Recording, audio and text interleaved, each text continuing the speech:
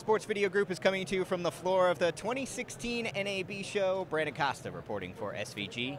We're meeting with our friends at HGST. Jeff Greenwald, he's the Senior Director of Market Development for the company. Jeff, good to see you, man. Thanks, Brandon. Nice to be here, and thanks for coming. Let's talk storage real quick.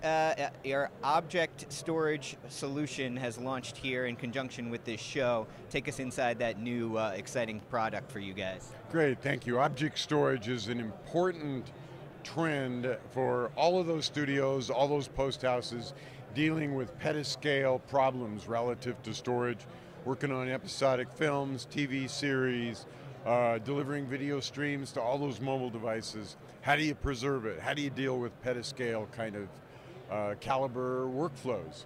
And our solution solves many of those at cost, at scale. And that's really our focus. As you can see, the unit behind me holds about 5 petabytes in a single unit. You can geo-disperse these, meaning you can put a rack in London, a rack in New York, a rack in Sydney, and even though one site might go down, you can still essentially find your file, recreate it, and deliver it 7x24 with low latency. It's pretty cool. Yeah, that's fantastic. I mean, storage is really booming, especially from what we're seeing at Sports Video Group with just files and projects just getting bigger and larger. You know, it's a pretty interesting time in the industry for a storage company like yourself, I imagine. It is. The growth that you're talking about, part of it is due to moving to 4K workflows, HDR, moving to all the versions, all the tremendous quantities of data dealing with, of course you don't want to delete data, so you want to keep all the camera angles, you want to have all the metadata, all the analytics associated with the files.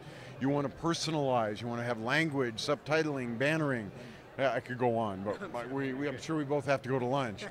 But that explosion in data, as you know, budgets aren't exploding. And so we have to be smarter. We have to essentially develop technologies that still integrate with the workflows, but do it at a cost-effective manner. That's where we come in. So obviously you guys are involved in many different projects across the globe, but there's one in particular that you are very excited about coming up this summer in Switzerland. Why don't you give us a little bit more of the lowdown on that? Sure. The Montreux Jazz Festival is a really cool event. It's been going on for decades, I think 40 years.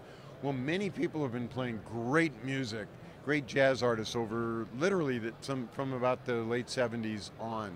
And so the EPFL, which is a university in Switzerland, is archiving all of the music and all of the festivals going back 40 years.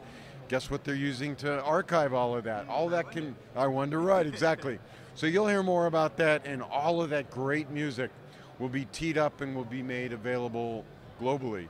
You can access it, listen to some fabulous music, and also the festival this year will be captured, and a lot of that content and some of the cool jazz greats from the 80s and 90s will also be. So that's coming up, and you'll hear more about that and see that online, because more and more companies who have both video as well as music libraries are looking at exposing that, but doing it at an effective way to preserve for the next 100 years these good video as well as music archives.